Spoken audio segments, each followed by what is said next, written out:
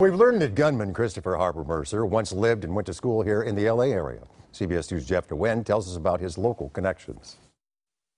Today we confirmed suspected Roseburg mass shooter Chris Harper Mercer attended El Camino College in the South Bay from 2010 to 2012. The campus police department has had no contact with him at all. The school's police chief says since yesterday's massacre in southwest Oregon, his department has upped its staffing indefinitely. We're stepping up foot patrols on the interior of the campus here just to talk to people and just to assure everyone that we're doing everything we can to keep them safe. Before Harper Mercer attended college, he reportedly graduated from the Schweitzer Learning Center in Torrance. Today, the principal declined to talk to reporters.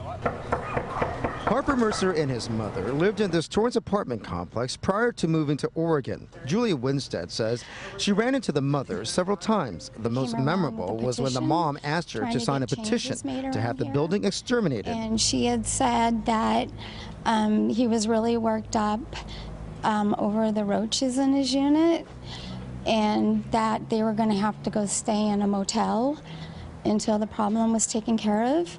And I did not sign the petition because I'm not having any problems with that. Harper Mercer's father lives in Tarzana. He briefly spoke last night. So all I ask is, I know you guys are here to do your job. All I ask is please just respect our privacy. According to military records, Harper Mercer went into basic training in 2008, but the Army discharged him a month later for failing to meet what the Pentagon called the minimum administrative standards to serve. In Tarzana, Jeff Nguyen, CBS 2 News.